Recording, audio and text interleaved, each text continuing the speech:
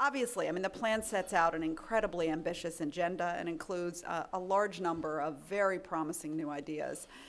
But there's obviously still a lot of work to get from here today to 200,000, as the title of this conference suggests. And I want to start with funding.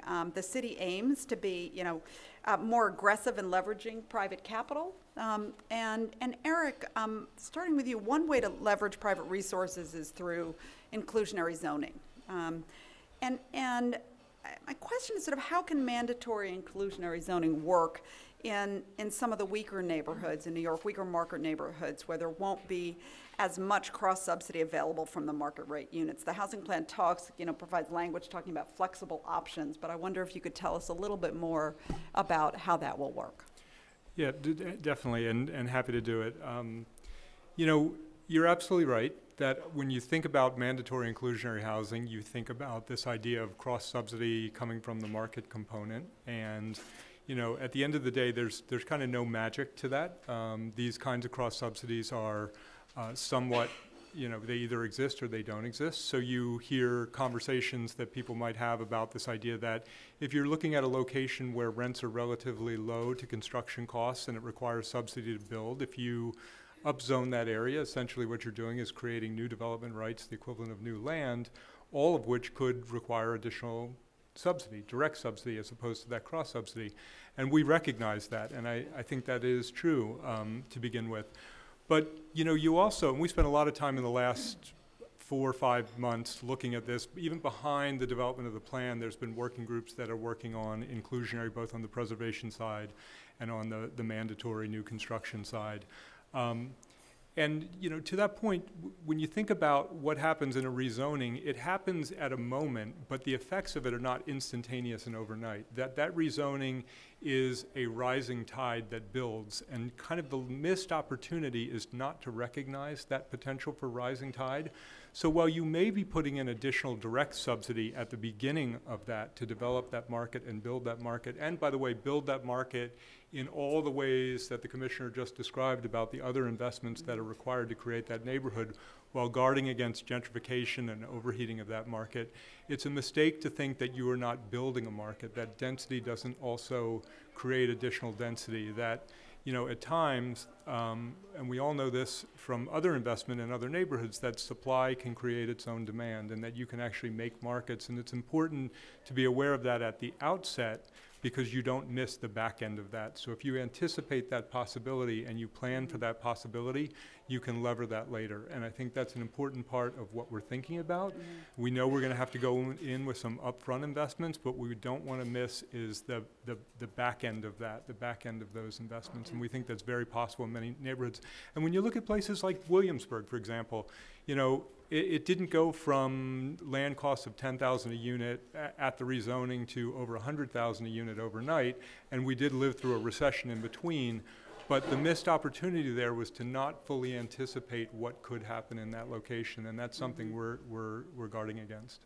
Okay, so the idea is that maybe initially there won't be as much cross-subsidy, but you're making an investment essentially and a commitment to mixed income neighborhoods and locking in that affordability down absolutely. the road. And just not to underpin it too much in an economics argument, but there is that the idea of supply creating its own demand at some level, that products pay for themselves with the production of other products, and housing is very similar. That housing at the end of the day can pay for itself through the production of other housing. That it's an economic investment that helps pay for itself over time as you build places and you build communities.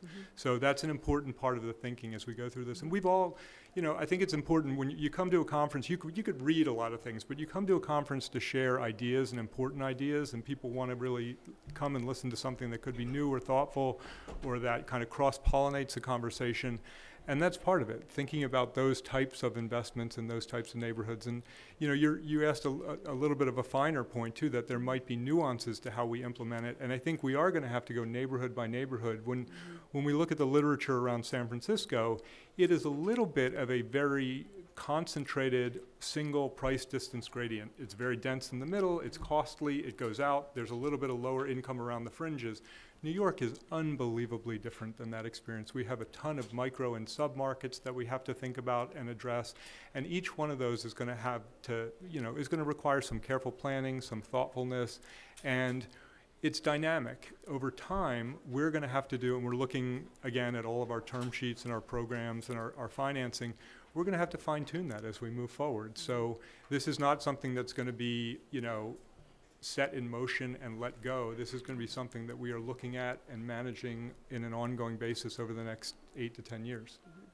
So, Todd, what Eric has spoke about, sort of ultimately, sort of making markets and ultimately drawing in the private sector, and I'd love for you to talk a little bit about what room there is for the private sector to play a greater role in funding affordable housing in New York. Yeah, and I think the short answer is that there is, a role for greater participation by the private sector. And we're really, at least at Bank of America, we're really encouraged by the tone, some of the themes in the housing plan. There's a tremendous amount of demand right now for CRA lending and investment, right? That's one part of our business. And I think that, private sector, not-for-profit, supportive housing developers are getting the benefit of that, the demand for project finance. And so if the production levels go up, I think that there's enough demand to absorb and continue to be aggressive about financing on the project finance side. But what the markets business, the lending and markets businesses require is clarity. And that's what I think we're starting to get now as we've got the outline of the plan and we're starting to really get down into the details of the plan. I think that we will continue to see and refine financing strategies for project finance.